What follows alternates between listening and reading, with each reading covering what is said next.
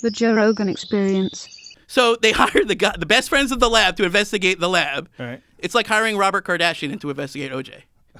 You know what I mean? It's like, and when they interview these guys on TV, they always say the same thing. Don't you want the best friends of the lab to interview the lab? Isn't that, we know the most about it. We're doing the research.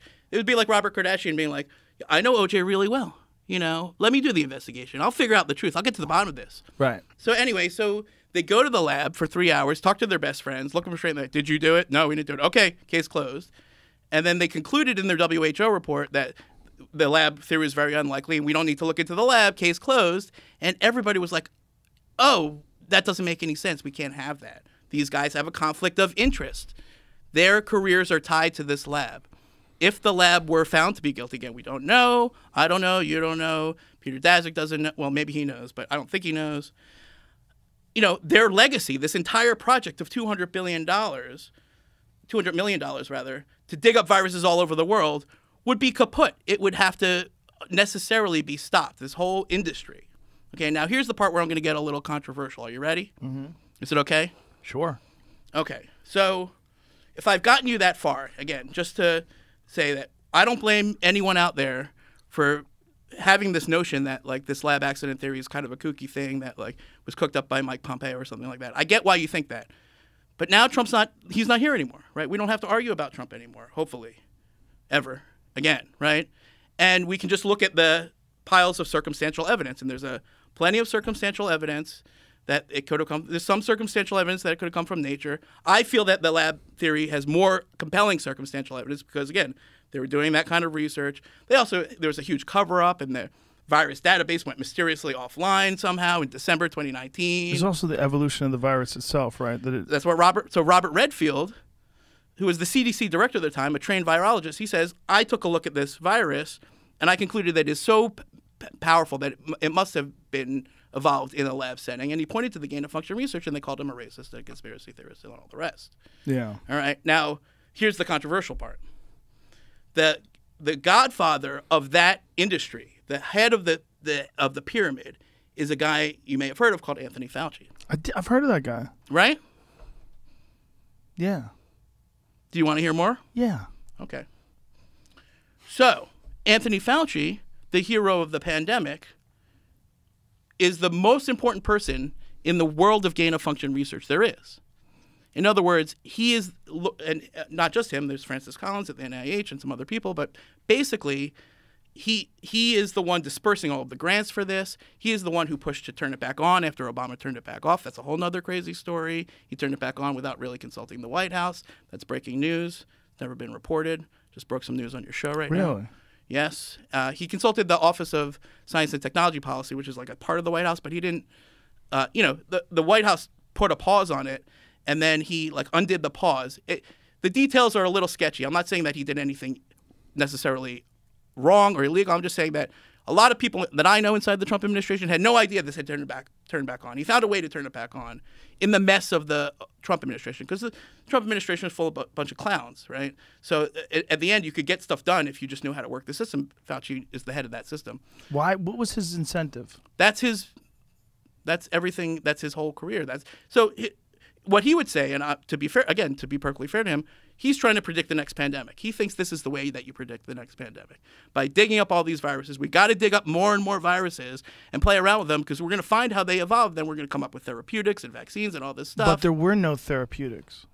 Right, but we did have vaccines quicker than most because the DARPA funded a program to make mRNA vaccines 10 years ago that actually worked. That was a military-funded program, but we can get to that in a second. But that's not related to this. Right. So that's a very fair observation. In other words, the $200 million program to predict and preempt the pandemic failed. To predict and preempt the pandemic, but it may have also sparked the pandemic. May have sparked, but exactly. Here's my question. When I read all about the research they were doing, I didn't see what they were doing to prevent it.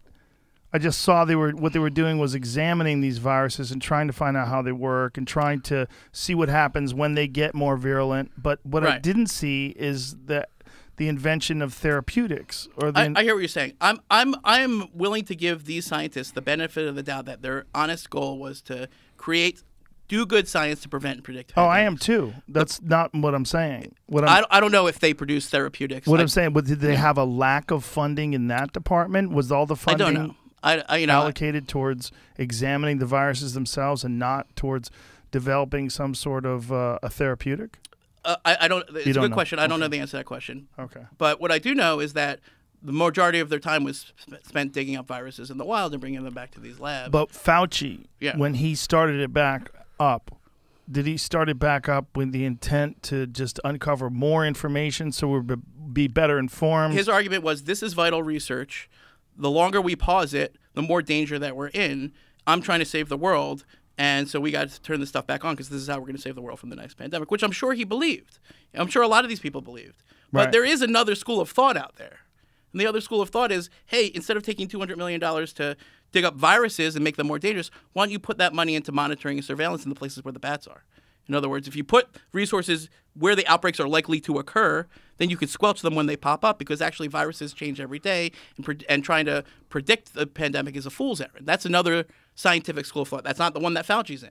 Right. But the reason that there's no debate about this is because the NIH and NIAID structure is such that everyone gets funded by them. They're funding everybody. So if you are in the field of virology, there's a 99.99% chance that you're getting money from Anthony Fauci in one way or another.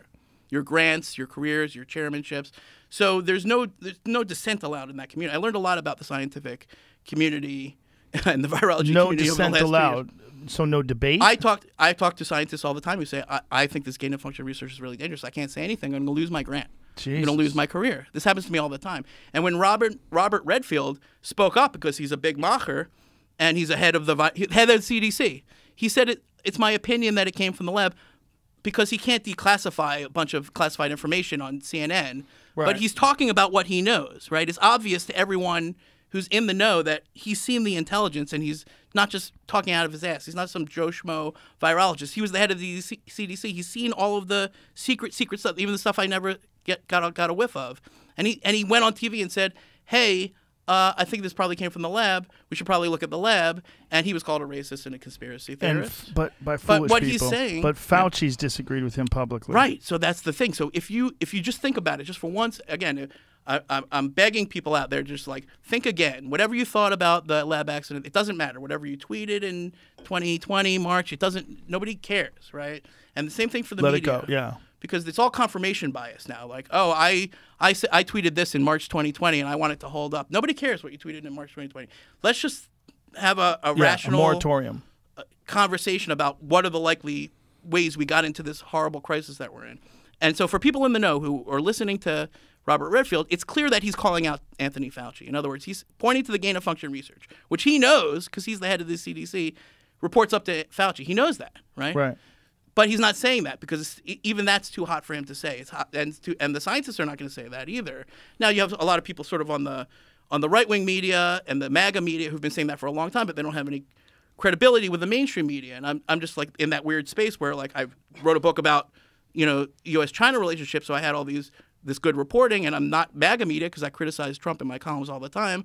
So I am mainstream media, but I'm saying we should look at the lab, and it messes with people's minds because they're like, oh, why is he doing this? Why is Josh pushing the lab? I'm not pushing the lab act. That's the problem today with these rigid ideologies. Exactly. Everyone's on teams. It's all factional. Yes. But I don't care. I don't even care if the lab accident theory is true.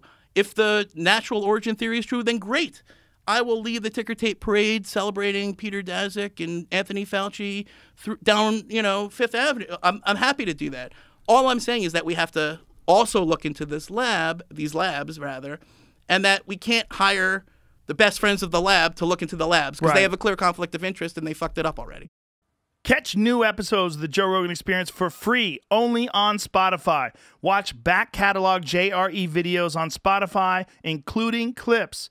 Easily, seamlessly switch between video and audio experience. On Spotify, you can listen to the JRE in the background while using other apps and can download episodes to save on data cost, all for free. Spotify is absolutely free. You don't have to have a premium account to watch new JRE episodes. You just need to search for the JRE on your Spotify app. Go to Spotify now to get this full episode of the Joe Rogan Experience.